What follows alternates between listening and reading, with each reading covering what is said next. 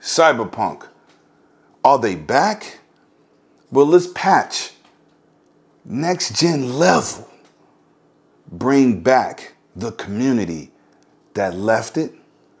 Let's hop into the Cyberpunk gaming info. Let's go.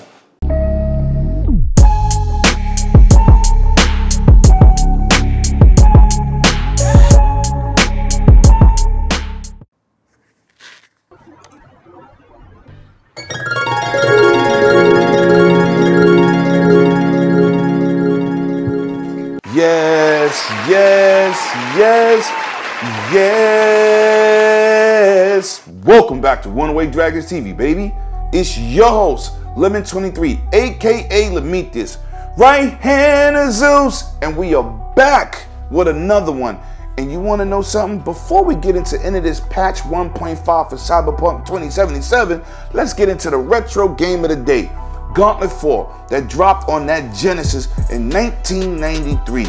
Yes, this is the fourth version of the 1985 Atari Classic. It was made by Tengen Games, and with that being said, you know this was one of the top played 4-player co-op games in the history of gaming. It even had an iteration on the 360. With that being said, let's move into these stats and these new features for Cyberpunk 2077. Let's go. Now, there's a great many things they updated in this patch. I'm gonna go over a few things that is detrimental that really changed the gameplay. First of all, let's talk about the brand new AI and physics.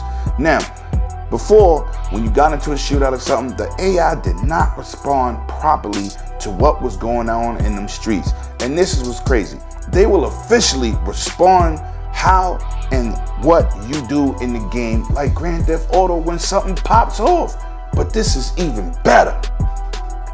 If the NPCs are strapped, you're gonna get into some exchange of fire between the people you got drama with and the local NPCs. Give them a round of applause for bringing that gameplay element, and it's definitely game changing. No longer will you have people in the middle of a shootout just walking by like ain't nothing happening. And then if they feel like getting involved, they're gonna pull out their strap and they gonna do what they do. Now, for you people that's also coming from the Grand Theft Auto era and y'all like to buy apartments, we got 4 new locations for you to upgrade your apartment, get better living situations, and deck out your house how you want. Now, I thought that was amazing. Man, you know what? I didn't expect this in that patch at all. And with this, would be able, I'm not really into buying apartments in games. I just play the game. But for those people that like to do it, yes, it's amazing. Also, we got 2 new weapons. Yeah, that's not a lot, but it adds to the vast arsenal that's already in the game from previously. And what's also crazy, they have revamped the skill tree and perks situation. Yes, they got rid of them perks that just didn't make no sense, like better fighting underwater. Underwater where? I haven't seen no underwater scenes, and if you did, let me know in them comments. But they got rid of all of the unnecessary perks and skills that directly will be better in the game. Now, I'm figuring some of them skills and perks was related to future content, but being that we didn't get it, oh to the well. With that being said, let's get into the 2 major things that everybody wanted. Performance mode and quality mode. Across PS5 and the Xbox Series X, you have those 2 modes. Now, the first mode, let's get into your performance, you frame rate buffs. Shout out to my boy Bloody Knuckles. 4K, 60 frames, medium setting. Now that's what I'm talking about. So if you want to play this game in 60 frames per second in 4K, with minor dips that they say, you'll be able to play this game. That's across Xbox Series X and PlayStation 5. Now, for quality mode, PS5, Xbox Series X, you have 4K 30.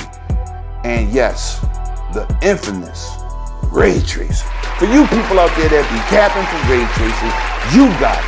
Now, I'm not a ray tracing dude because as I always say, it hinders game performance. As you see, it went from 60 to 30 real quick.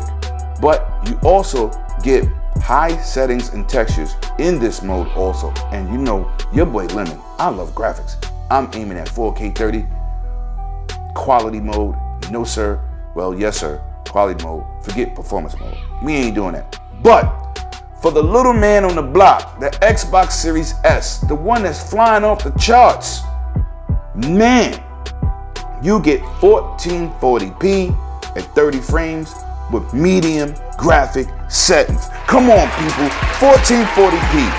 Hitting that high note of the system, not 1080p, we got 1440p. Man, this is an exciting day. Now, I dabbled in the game a little bit. You know, I went straight to quality mode. I did try performance. It was smooth, but I'd rather have those graphics. You tell me in these comments. Get in there, let's talk about it. You tell me, what would you prefer? 60 frames, medium settings, or 4K 30 high settings with ray tracing? Because technically, if a game is 60 frames, you really ain't gonna really see too many games with ray tracing. There's always a dip in performance. But you let me know how you like to play. And this is a great genre to be in, because now they're giving us options. Close to PC, they're giving you saying high graphics or medium graphics with 60 frames or 30. I'm taking that all day.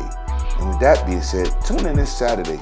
The game giveaway is going to be seafood, and I will be picking somebody out the chat, and you will be the seafood winner. Yeah, you know how we do here. We're giving games away, and we love the gaming community. Hit that like and subscribe button. It is greatly appreciated. And I will see you in the next video, which should be an unboxing of Horizon Forbidden West. Let's get it. I see y'all in the next one.